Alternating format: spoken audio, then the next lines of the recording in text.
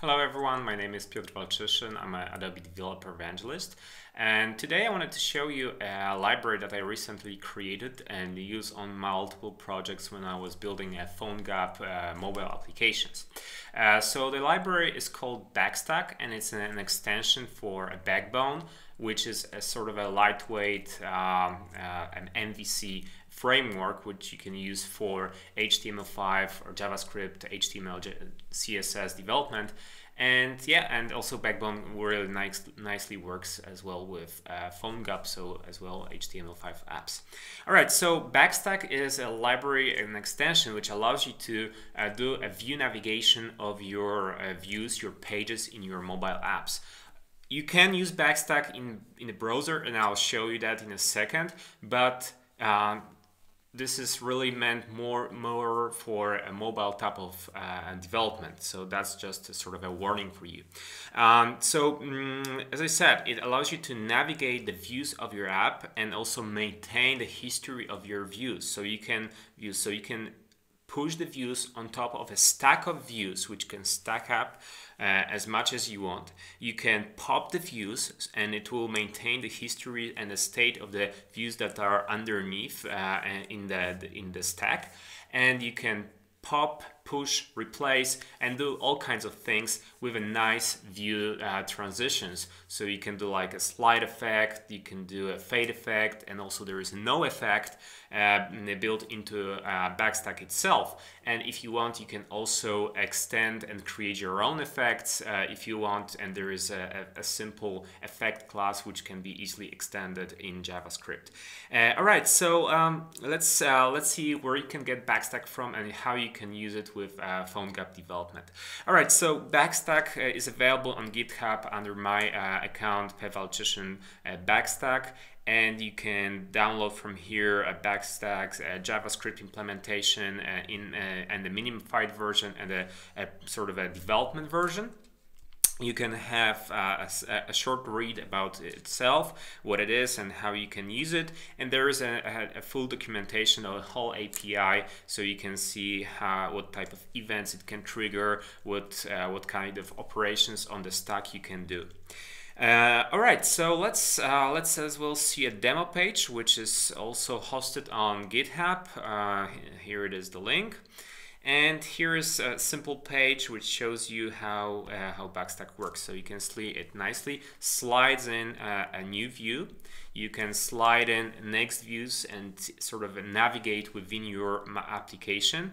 Also, here is an API documentation if you want.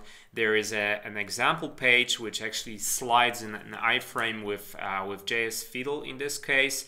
And you can see a simple implementation on JS Fiddle, so you can see what resources are required. So it's underscored Backbone, Backstack, and of course for that it's also jQuery.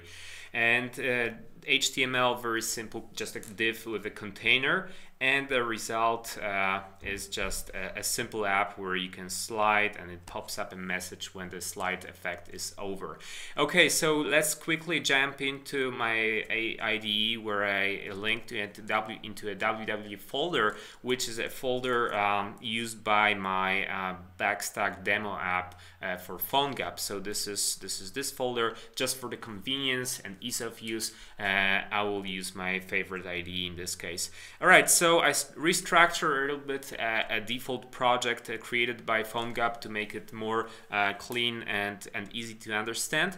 And of course, this is the simple index HTML5 file where I linked all the necessary libraries required by Backbone, Backstack, and of course Cordova, so PhoneGap.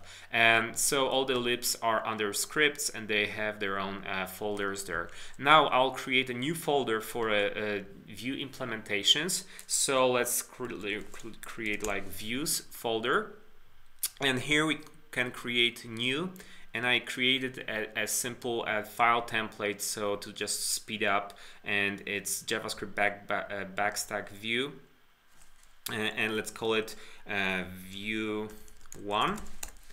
And as you can see, it's actually it uses a Backbone view implementation, so nothing special here. View 1, let's give it a name like this, and in the render function, let's render something simple, HTML, and let's create like h1 tag here, hello BackStack, and here let's put a button with some ID that we will reference, and it will trigger a transition to the next view. So button, let's call it view 2, and go to view 2. So let's give it a label like that. And another thing, this is again Backbone specific. We can specify an events handlers. So on click on our button view 2, we want to trigger, let's give it a name like this, view 2 click handler. So let's trigger that function, and that function will implement here. And there we go. So now when you push a view into a BackStack, it actually BackStack implementation extends, decorates your view implementation with additional property, which is called Stack Navigator.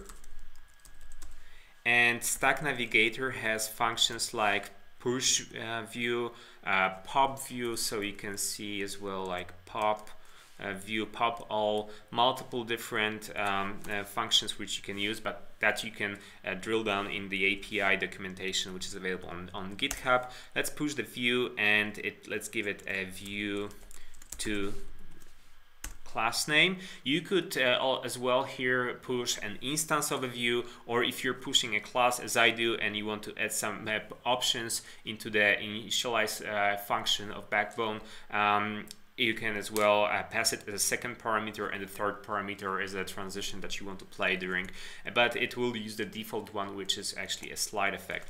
And that's it, what we need to create here. Now let's quickly create a second view. So again, a template, view 2, let's give it a view 2 name, and just add a simple renderer that we know that we slide it into the second view. So let's give it, this is view 2.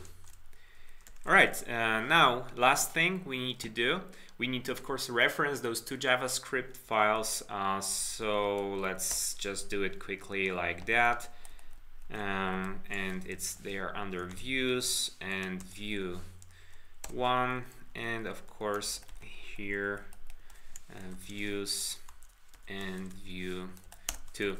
And one last thing, let's replace whatever was generated by the wizard, and let's create a div that will be a container for our BackStack implementation. So let's give it a container name.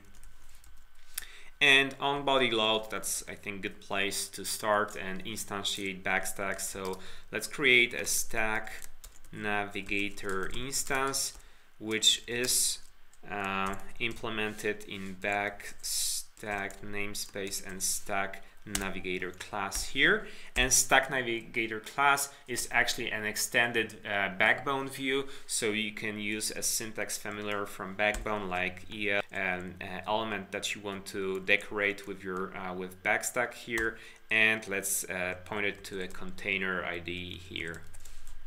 And Stack Navigator, now we can push view, and in push view function we'll push in this case view 1 class. All right, so let's see how it works, and we can maybe trigger that in Safari, for instance. So you can see it's slided in the first view, and now it's slided in the second view. You could as well pop the view so it would slide out, or control it differently if you would add your own transitions. All right, so let's as well see how that runs in the emulator. So let's rebuild our project. Let's run it.